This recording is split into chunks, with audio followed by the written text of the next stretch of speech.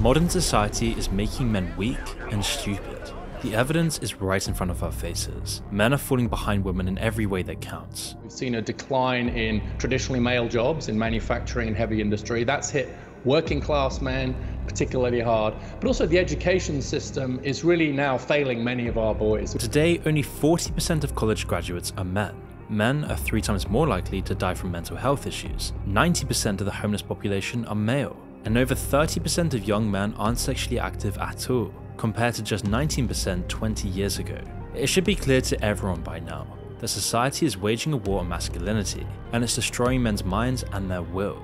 People are getting weaker and dumber. But how did this actually happen? Well, you can thank one man for our modern idiocracy, and his name was Edward Bernays. Despite changing the course of history entirely, Bernays is often forgotten today. As the nephew of Sigmund Freud, he grew up immersed in the world of psychology and understanding human motives and desires. But Bernays wasn't purely interested in just studying psychology, he wanted to put it into practice. If you knew people's desires and underlying motivations, you could sell them anything. So after his family moved to the US at the turn of the century, Bernays went to college and began working as a journalist. But his true calling came when he was tasked with promoting a play. His method was genius. Instead of selling it like any other piece of theatre, he marketed it as an advocacy piece for orphanages. He gave people a real reason to care and transferred their strong feelings for the issue straight onto his product. It was an insanely effective model, and it just kept working. He sold ballet to Americans by emphasizing its sex appeal. He made an opera singer into a household name by spreading rumors about the extreme lengths he took to keep his singing voice intact. Soon enough, Bernays realized his skills were being wasted on just theatre alone, and so he would spend some time working for the US government during World War I,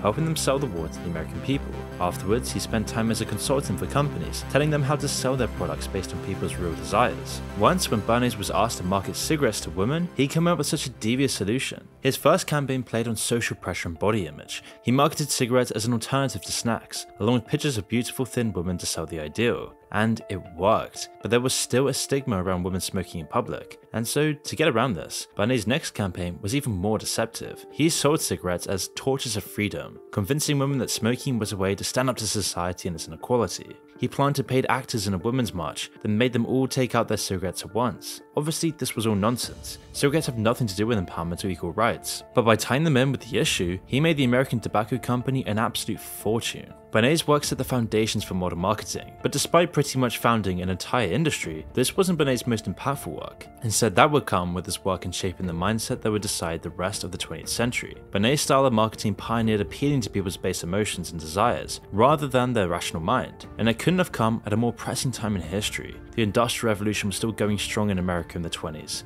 but there was a growing problem around the corner. People just weren't buying enough products to keep up with this industrial growth. People operated on a needs basis. If you didn't need something, then there wasn't really a point in buying it. But Bernays changed this. By using his marketing techniques, companies could convince people based on their emotions that they wanted something that they didn't really need. A product could be as useless and wasteful as possible. So long as you can make people feel like they needed it, it didn't really matter.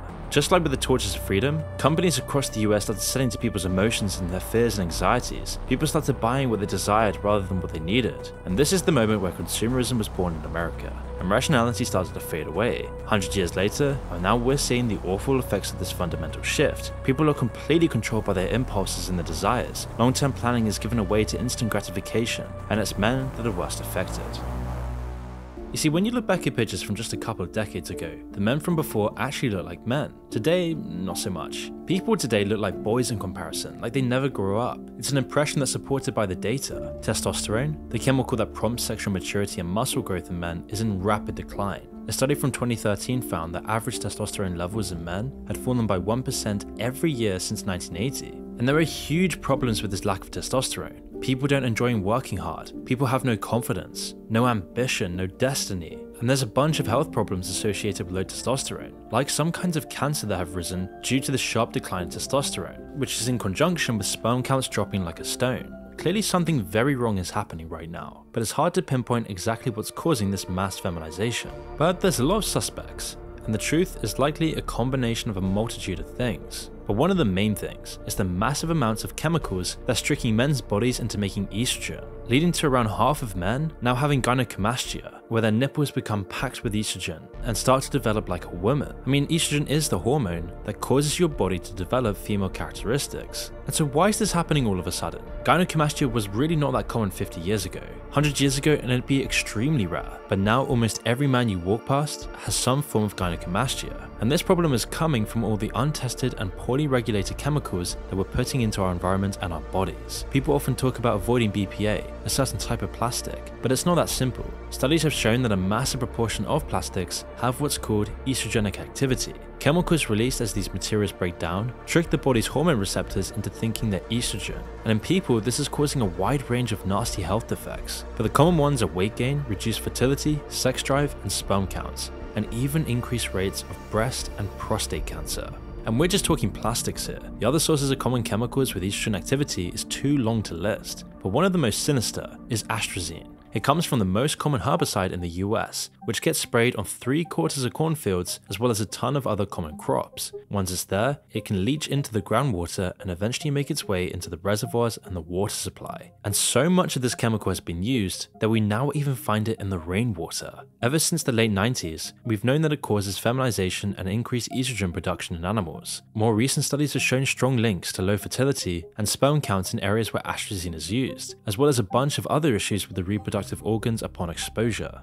And with so much estrogen around, you won't be surprised to hear that it's actually in your water supply. And one of the major sources of this is from female birth control pills. You see, the body only absorbs a small amount of the hormone when it enters the body. Around 90% of the estrogen content of the pill goes straight through, and there it enters the wastewater supply, where it's often filtered and then sent back into the drinking supply, or into the rivers and oceans. And this can have a devastating effect. In some studies, fish populations in a lake with high levels of estrogen were almost completely wiped out. Just 5 nanograms per litre has a negative effect. Some rivers and streams in the UK have had levels 12 times that.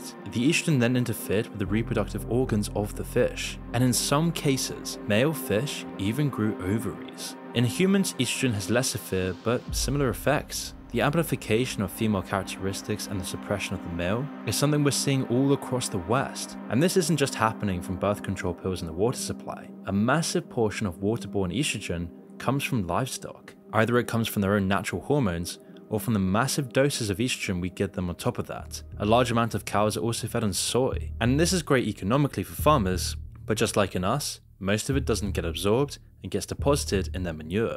Then it gets into the water supply through the groundwater and the waste system, or it gets deposited in food when farmers use their manure to fertilize their crops. And in a perfect world, this wouldn't be an issue at all, but old, underfunded water infrastructure can't filter it out. In lots of countries, water companies have forgone filtration entirely, dumping raw sewage straight into the rivers, lakes, and seas. And so you should probably buy a water filter if you haven't done already. But it's not just this. Plastic trash and other estrogenic chemicals are everywhere. On average, the world makes around 400 million tons of plastic trash every year, with a large part of the waste making its way into the atmosphere and the oceans. It's yet another way that we're drifting further and further away from the natural life that we're adapted for. Sunlight's another good example. Before, nearly everyone got hours of sunlight every day, waking up to the sun and going to bed when the sun started to fade away. But today, most jobs are inside, locking people in grey office cubicles or dark warehouses for 8 hours a day, all under artificial lighting. Never really seeing the sun at all. I mean, the vast majority of people in the world are too exhausted to spend enough time outside after work. Instead, they will spend their few hours off vegetating in front of a screen. Never really having artificial light, only having light from screens. Being sat on their ass, never really moving their blood in their body either. And vitamin D deficiency today is an obvious problem. Around 1 billion people are deficient, and in adults it can make you tired, depressed, and weak, destroying your testosterone. And high levels of body fat make you so much more susceptible. Fat cells store vitamin D and keep it isolated from the bloodstream. And considering that 4 out of every 10 Americans are obese, this is a major problem. Obesity is probably the most visible negative effect of modern society. There's never existed in human history before, and is a symptom of everything wrong with our modern diet and lifestyle. And just like with vitamin D, it generally makes everything worse. And we all know the problems it causes, and there's just too many to list in this video. But the first thing on the CDC's list is quite literally all causes of death. For men specifically though, it's been shown to lower testosterone levels, increase estrogen production, and generally damage sexual health. Returning to a normal weight though has been shown to improve if not reverse these effects. Now there's a million reasons for the obesity crisis. but our modern sedentary life is obviously a huge part of this. However, processed food is especially damaging here. A recent study of over 9,000 people has shown that protein is absolutely key. The body bases hunger and the desire for more food off protein intake. Stuffed with fat, sugar, salt, carbs, and chemicals, protein's hard to find in nearly all processed food, but it tricks the body into thinking it isn't full, leading to overeating on fattening food and eventually obesity. People who had a protein-rich breakfast ate less during the day, and people who ate processed food throughout the day were, on average, the fattest. One of the worst effects of obesity, though, is the effect on your mental health. Anyone who's lost a decent amount of weight can tell you how differently people treat you, from strangers to people you see every day. People seen as more attractive obviously have more success in their love lives, but they're also seen as being smarter, better at their jobs. Attractive people even get lighter sentences for the same crimes. It's an unconscious bias that all humans have, and other than dealing with the consequences, there's not really much you can do about it. Studies have shown that the judgment happens almost instantly, even when people are told to focus on something else. In all likelihood, it's another leftover from prehistoric man, because at the end of the day, who would you trust to help you hunt for food or build a shelter? And this will affect you today. In fact, people base their whole identity around how they think other people see them. This subconscious process, first described by the sociologist Charles Cooley, is called the looking glass self. You see, every time you interact with someone else, your brain sees subtle changes in their face and the way they talk to you. Based on thousands of these moments, you slowly build an idea of how people see you. People change their looks, the things they do, and the image of themselves, all based on how they think other people are viewing them. And so if you're obese, if you never get sunlight, if you're pasty white, stuck in an empty office cubicle, especially early on in life, then this all gets thrown out of balance. You notice people's poorly hidden looks, or the way other kids tend to avoid you, and this then impacts your sense of how people see you as a man. Then if you develop a poor image of yourself, it's incredibly hard to root it out. People might just be acting normally around you, but because of a warped self-image, you'll still perceive the feedback as negative. This, combined with the negative effects of obesity on brain chemistry, is the reason that obesity is actually destroying many people in our society. Men aren't just getting weaker though, they're getting dumber as well. Processes that started centuries ago, combined with some modern differences, have made people dumber and more ignorant than ever. And it all began in America. Now, for a nation who calls themselves the greatest in the world, it's not surprising that American culture is woefully ignorant to the outside world, and this isolation began early on. One of the most active and powerful political movements in the 1800s was called the Know Nothing Party. Nationalistic and fearful of anything foreign, they pioneered a political platform based on blaming immigration for the nation's problems. They blamed Irish and Italian immigrants, as well as Catholicism. They spread outlandish conspiracy theories about their opponents and pushed their religious beliefs into education. At their peak, they had over 100 congressmen among their ranks, along with state governors, lawmakers, and thousands of other politicians. Although short-lived, the Know Nothing Party laid the groundwork for the American fear of outsiders and their devoted belief that they were superior, but it was their promotion of willful ignorance that has had the most lasting effect within the country. Going to name as many countries as you can. Africa. Can't name one? One country. South America. North America. So you can't name one country on this map? No, I can't. Antarctica. And 100 years later, and the same ideas and values had come to the forefront again. Just as the world was opening up after World War II, America closed itself off. This time it was their obsession with communism and the Red Menace that caused it. While America spread their culture to a war-torn world, it didn't go the other way. Hollywood had the largest budgets and hadn't been interrupted by getting invaded or bombed, so American movies could easily outperform any foreign one. When Americans then built infrastructure in other countries as part of their aid packages, their culture would always come along with it, and it never went the other way. So with a history of nationalism and the menace of communism to be suppressed, barely anything foreign could reach the eyes and ears of Americans. If it conflicted with their stringent religious values, or even had a whiff of communism about it, America's censors didn't let it through. Fears about communist subversion and infiltration got so bad that a baseball team renamed themselves from the Cincinnati Reds to avoid links with communism. Psycho and its grim shower scene left such a mark on culture because, apart from being so well executed, it was completely unprecedented for American audiences. Prior to 1960, even a little splash of blood and gore was completely banned within all American movies. The censorship was just too strong to let in, And Americans really never travel much outside of their country either, meaning that everything you could want to do or see is still within your own borders. You could explore massive cities, scorching deserts, snow-covered mountains, and lush forests without ever having to leave the country. I mean, even in 1994, only 10% of Americans even owned a passport. This might be a bit misleading though, as international flights weren't accessible for most anyway. Also, it's only recently that you actually need a passport to go to Mexico or Canada, and so since then, it's risen to over 40%. However, 40% is still incredibly low.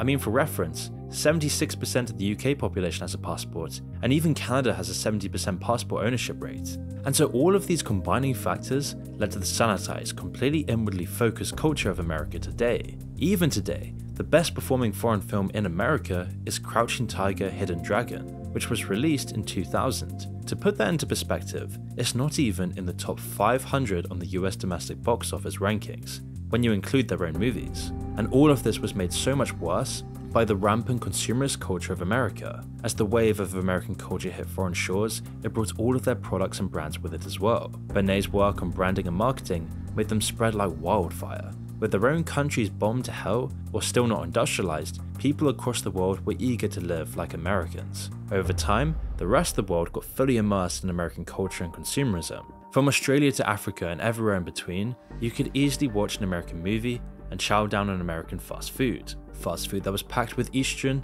and other demasculating chemicals. Today, the list of countries without a McDonald's gets shorter every year, and you can get a nice refreshing Coke pretty much anywhere. Anything estrogenic, anything that will poison your body, you will be sure to find has come from America and landed in your shores. But with consumerism came the inevitable downsides. Greed and materialism became the norm. It's not that there weren't greedy people before, the American system just gave them a way to push it to the max.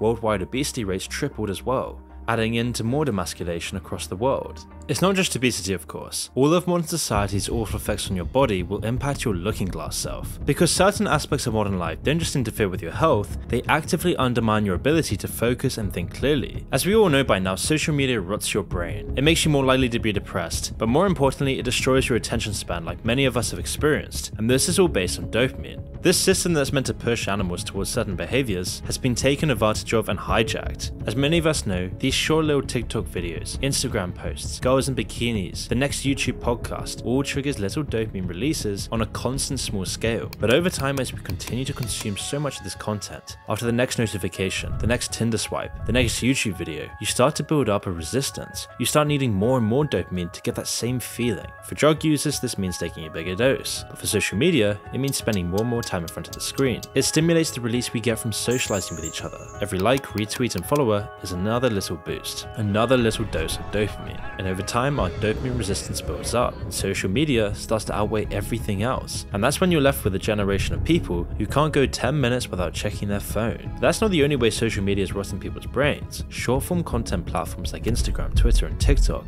are especially damaging because they provide a better alternative when it comes to dopamine efficiency. The brain likes things that are easy, that don't need much investment, and won't require too much time. In nature, this would be beneficial. The animals that can save the most energy will be the most ready to outrun a predator or control their hierarchy. But in our consumerist, warped, modern world, this natural impulse has already been turned on its head, just like everything else. Short-form content is so addictive because it gives you a similar dopamine for far less effort. Why read a newspaper or watch a film when you can watch the first 5 seconds of a few hundred TikToks instead? When you step back, it seems ridiculous, but in every decision to watch another one, there's a logical reason your brain carried on swiping. It justifies it as being such a small investment that it may as well watch another one and squeeze out a little more entertainment. And this subconscious loop carries on, and before you know it, you've lost an hour or two. Nothing is ever good enough for the brain because it's always adapting to what you give it, and over time the brain then builds up more of a resistance. People then double down by watching more and more and more, using more social media, more Tinder swipes, more OnlyFans videos, more TikToks. Get into this dystopian point where you get family clips mixed in with Subway surfers in the background, helping people numb themselves even more, inducing the public into a brainless trance to absorb more 10-second clips. And so it's easy to think that the internet could reverse all of this cultural isolation and give people a broader mindset about the world.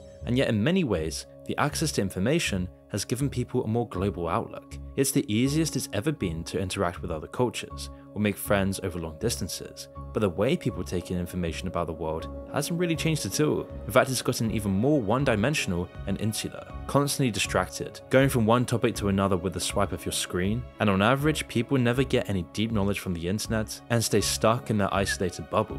And considering more than 2/3 of American teenagers use TikTok, and nearly 20% say they're on it almost constantly, this isn't a good sign. This endless supply of empty entertainment makes everything else seem dull in comparison, sucking kids' attention, wonder, ambition, and experience of life. On a wider scale, it's changing how we learn things. Getting your information about the world from short-form content does teach you a lot about different things, but because of how people consume it, it's rare that anything ever actually sticks. And even if you do remember some of the details, it only ever amounts to surface-level knowledge. And this then develops echo chambers, where you're always provided surface-level knowledge, extracted from an algorithm designed to evoke your emotions, never giving you any other perspectives, always keeping you in a single lane. And all of this content can usually be incredibly misleading in such a subtle subconscious way. The algorithm's pressure to be as bombastic, outrageous, and alarming as possible means that you never really need to stick to the facts. And some people use this argument of misinformation to say that we shouldn't have free speech anymore, that the Mark Zuckerbergs of the world should control the flow of information. But that's not the issue. The issue is that our speech isn't free enough. People stay in their echo chambers, which has been censored down and watered down by the people running big tech,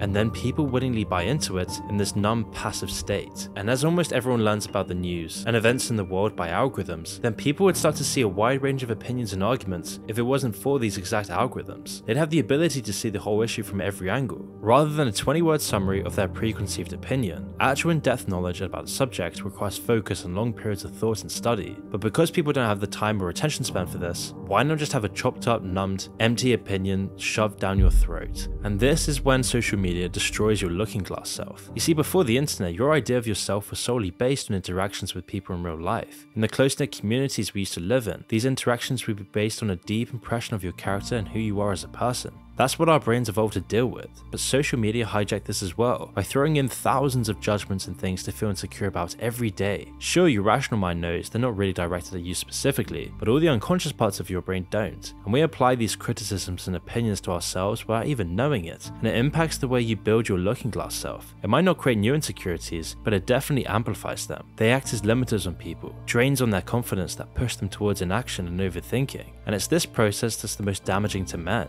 How many of the great men of the future are already being undermined by some anonymous idiot's opinion, made to feel inadequate because they don't meet an arbitrary height requirement or because they haven't slept with enough people? Ironically, the dumbest people won't stop to think about these things anyway, shielding them from the worst of it. They'll keep happily going through life, while smarter people get lost in overthinking and retreat into themselves. And we live in a time where information is easier to access than ever, but it doesn't matter for most. All of these different pressures are making people more ignorant, and that's no wonder politicians now talk to people like they're children, because that's what works now. And it hit me recently that communities, small tribes of people coming together, resisting all of this modern bullshit and rethinking our position in all of this is actually what's essential to overcoming these very obstacles. You see, instead of continuing to live in a world where your desires, purposes, and routine is dictated by faceless corporations thousands of miles away from you, what you really need is a small community of like-minded people. This is what men have had throughout thousands of years of human history. And on YouTube, I've been able to go over some of these modern issues you see. Men becoming weaker, our 1984 society, our warped habitus that destroys our own thinking, whilst also trying to mix in some of the teachings of the best philosophers and religious stories out there to give more meaningful solutions than just having a cold shower to modern problems. I mean, it's literally been years now that I've been talking endlessly about the unprecedented levels of loneliness, purposelessness in modern society, and how this is driving us towards behaviors like social media addiction and other toxic behavior. Because personally, I've struggled with this while trying to build my YouTube channel. I got so lost in distractions despite knowing better. And you see, the thing is, this isn't a problem of a lack of information here. It's our mindset. It's our cultural mindset. And that's why I've spent years diving into philosophy, psychology, and sociology to understand and change the fundamental layers of my mind that were holding me back. And the result was, for me personally, was that I was able to change my routine, I was able to break free from the grip of procrastination, and managed to build a successful YouTube channel in around 2 years that I truly think has positively impacted many, many lives,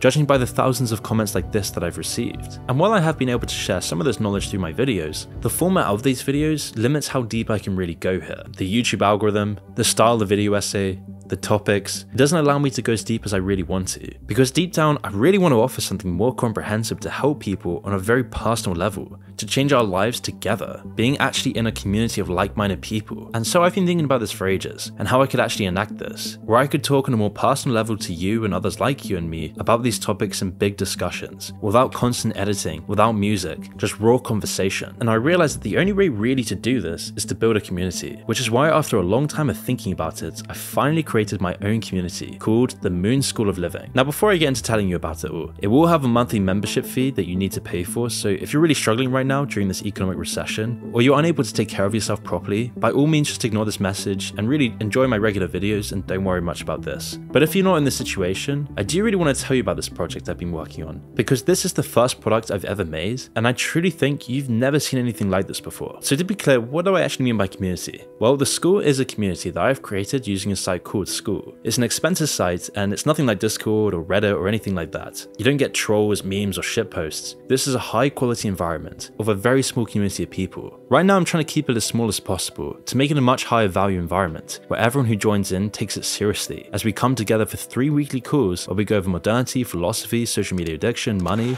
and things like how I built my YouTube channel, where I can give advice to other aspiring creators. And all these calls are then recorded and uploaded, so you can access them anytime you miss the calls or want to rewatch them. In addition, there's multiple courses coming out in this community on geopolitics, modernity, video editing, loneliness, money, just to name a few. And sometimes in the calls, we'll just talk about anything that's relevant today, anything that me and you think's worth talking about. And sometimes there might be times where I can't really make the call, but for the foreseeable future, I'll always be doing this, and if not, there'll be advance warning. And soon we're going to have other people like What If Alt Hist coming in and giving discussions on things he's more knowledgeable about. And the best part of this school so far is feeling like you're not alone with this stuff. I mean, just recently we had some great discussions about deconditioning our thinking from our twisted culture, and we ended up talking about psychedelics and people who've experienced ayahuasca. In another call, I was going over someone's YouTube channel, giving them personal advice for their videos every week. In another, we're talking about Sartre, existentialism, loneliness, social media addiction, and businesses. Already we have some great members on board, and it's been great to connect with everyone so personally in this community. And now the school is pricey. It's $99 a month, but this is deliberate. If it was really cheap, it kind of ruined the point of the community, as I'm not trying to be a live streamer. I want this to be an extremely high quality premium area for those who want to develop ourselves outside of the confines of modernity and surface level thinking. I'm specifically looking for people who are excited by the idea of coming together, growing, learning, developing, holding each other accountable, people who are excited to fast track the development. That's why I'm working on it all week, in the calls, posting new ideas, making courses, and generating the highest quality community I can possibly make. And so if you think this is a scam or it just seems like too much money, no worries at all. Please just keep enjoying the normal videos and don't worry about joining, as it's probably not the place for you. And if you do join and you don't really like it, I'll refund you within 7 days of joining, and you can cancel at any time afterwards for the following months. It's super easy to cancel, just DM me or send me an email to our customer service team and you'll get a refund, no questions asked. But I want to end this by saying, if my videos have actually been meaningful for you, and you found value in some of the ideas I've discussed, imagine going the next step beyond this, where you're part of a close-knit community, a small little tribe, where I know you by name, where I've watched your progress over the past 6 months, and I'm genuinely proud of your growth. If this excites you as much as it does for me, please feel free to check it out by using the top link in the description below to get involved.